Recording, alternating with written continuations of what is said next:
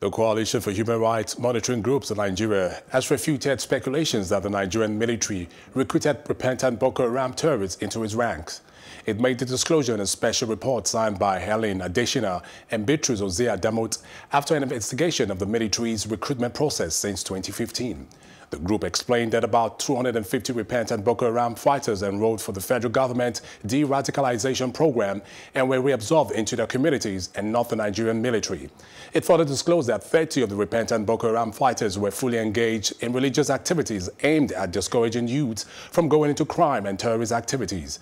According to the group, the military's recruitment process is transparent and devoid of interference from any quarters, and as such, there is no room for former Boko Haram members. The groups, however, urged the military to begin the process of informing members of the public of its recruitment process. Joining us now via phone is a security expert, Ambassador Roy Okhidiebvie. Good afternoon, Ambassador, and thank you for joining us. Yeah, good afternoon. It's always an opportunity. Now, according to the Coalition for Human Rights Monitoring Groups in Nigeria, about 250 repentant Boko Haram fighters enrolled for federal government the de-radicalization program and were reabsorbed into their communities. Is this a step in the right direction, Ambassador? Well, if you look at the direction of the human rights are rights that are used for people that are ascribed as humans. We cannot call the Boko Haram fighters human beings. What they are doing, their bastardly acts, their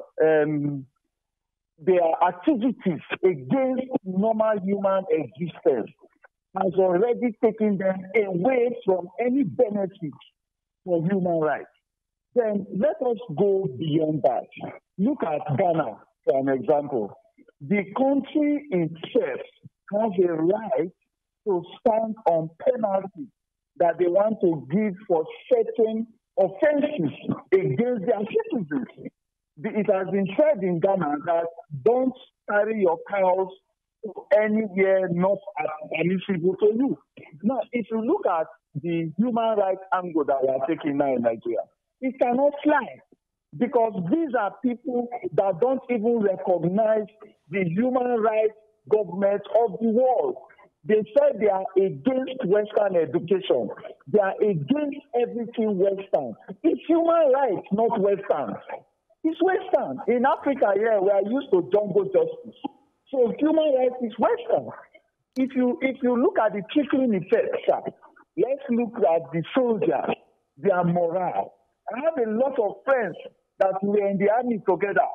Today, they are in tears because these are people that snuffed lives of citizens they were protecting.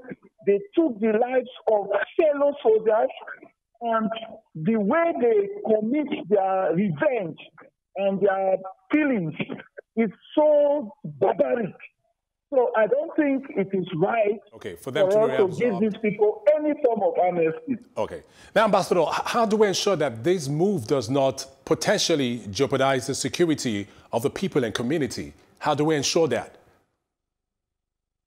That is a very challenging hope right now, because if you look at the chief of staffs that have overstayed their tenure, you will understand that the normal system of military engagement has been compromised.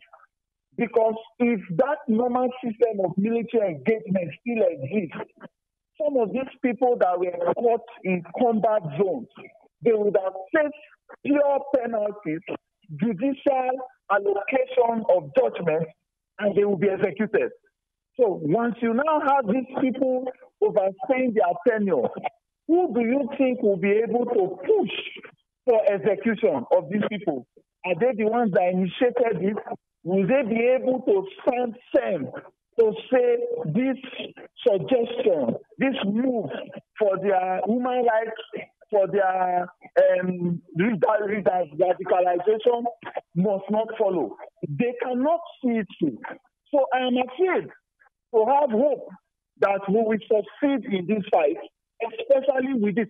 I hope you just heard that there is disgruntlement in the ISWAP camp, in the Boko Haram camp. Some commanders have been rumored now to have been killed because they refuse to go barbaric. Now that means we will have more barbaric attacks, and this is not going to augur well. Okay. Now, Ambassador, let's move away a bit from the repentant Boko Haram. There's been some arguments in some quarters that question why there is more focus on ex-Boko Haram members and a seeming neglect of military personnel. Now, in your own opinion, what is the welfare of the military like at the moment? The welfare of the military is 100% intact on paper. The welfare of the military is 100% intact on the media platforms.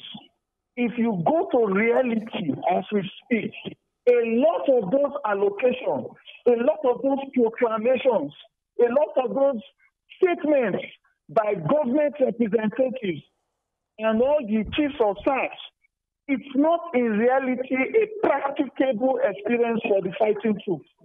As I speak to you, so many soldiers are looking at the veterans. So many soldiers are looking at the ones that have been sick or fallen in attacks with bullet wounds.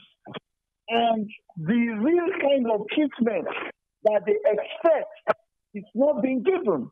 And if you look the last Army Day, did you not see where Army officers were giving 1 Indomie carton, 1 gallon of groundnut oil to widows of fallen heroes? Is that a palatable action when we are talking about the children that are dropped out of school? When we are talking of the wife that is doing series of travel to Abuja to secure the payment of her husband's and the entitlement as a fallen hero.